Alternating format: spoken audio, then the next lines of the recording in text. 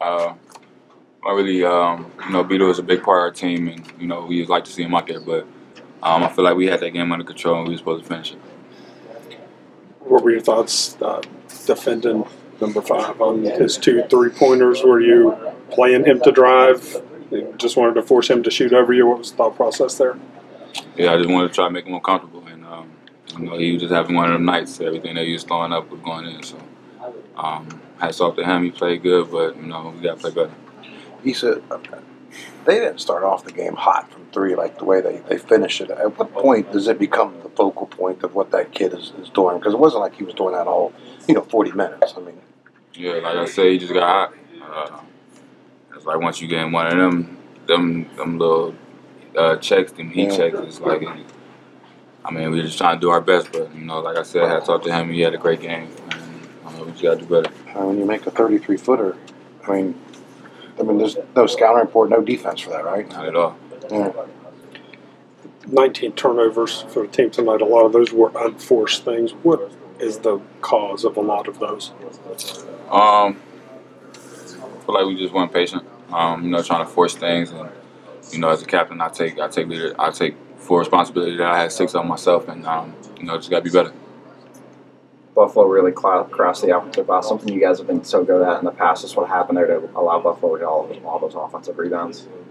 We didn't box out, but it started in practice. We didn't box out in practice, it translates to the game. You have a bigger lineup this year, obviously, than you've had in past years.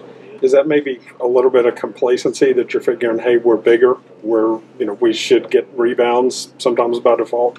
Yeah, but it comes down to playing hard, and tonight we just didn't put it all together for 40 minutes, and they came out with the win. I guess one positive was Sags was really hitting threes out there. How have you seen him really progress on that in the offseason? How much can that help you guys offensively when he can already score inside, but now he can also add that 3-point game as well? It's huge. He can spread the floor. Big's got to respect him out there now. So you leave him, he's going to knock it down, and he was knocking him down today. You said you guys even know anything about Beetle's status at all at this point, or? We're just going day by day right now. So what was it like without him down the stretch there? You guys just kind of needed that rudder. Yeah, like I said, Beetle's a big part of our team. He's a vet guard. He went out. It was kind of tough, but like I said, we had the lead, and we just didn't maintain it.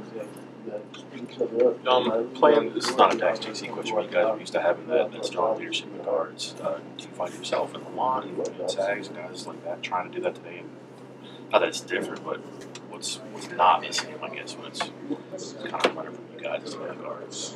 Just want patient on offense. We got guys that can pass, guys that can dribble, but like I said, Beto went out. That was a big part, and we just didn't finish out the game.